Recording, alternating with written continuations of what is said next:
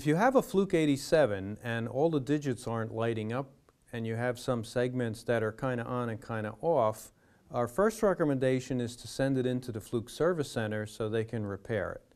If you're in a pinch and you need to do it very quickly, there is a very easy fix for that.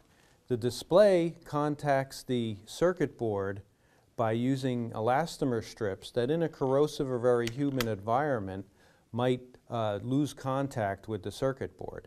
So by pulling off the display, there's some snaps on top. By being very careful and opening this up, you can get to those elastomer strips.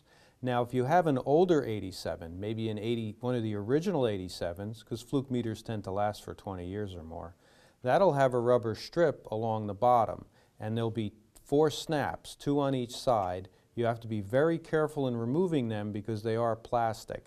And then you'll just remove the one elastomer strip, clean the contacts with a non-abrasive eraser or maybe a little bit of alcohol that's on the circuit board, and then snap it back together. On the newer 87s, the elastomer strips, we actually redesigned it so this would not happen, but every once in a while it does happen. It's a matter of just getting these elastomer strips out and cleaning the contacts, because these are the contacts that connect between the circuit board and the display.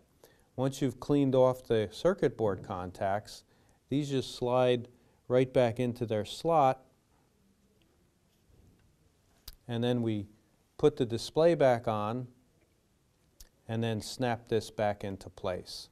And as I said, with the older Fluke 87s, you have little snaps on the side and only one elastomer strip, so you have to be very careful when you snap these. So that's a way to very quickly, if you're in a pinch and you can't get it back to Service Center, to get your display up and running right away.